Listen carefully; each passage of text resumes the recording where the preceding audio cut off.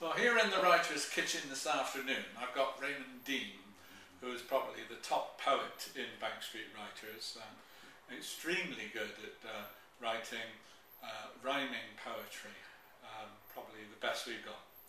So Raymond, let's talk about your poetry.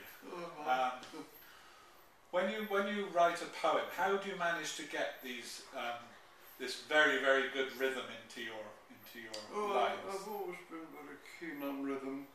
As a boy, I was always drumming, you know, and drove some people mad, I suppose.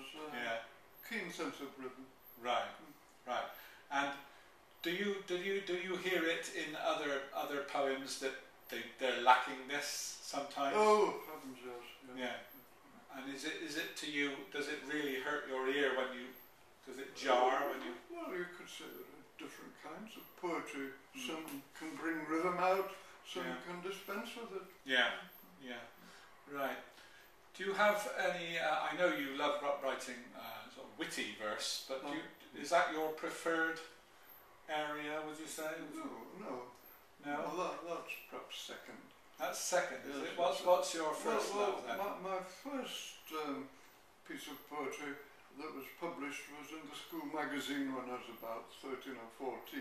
Right. And that was the result of a dream. Oh, right. Yes. And it was called Pirate Song. I showed it to my daughter not long ago, and she made a song of it and sings it with other songs of her own composition. Yeah.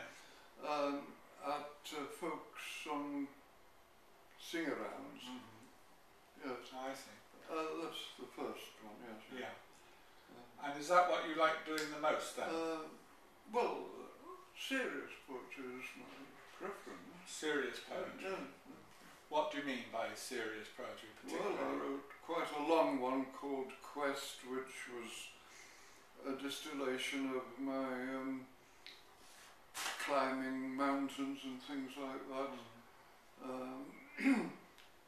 I don't know whether I could put my hands on it just now. I'm terrible at knowing where things are. So besides the school magazine, have you had poetry published elsewhere?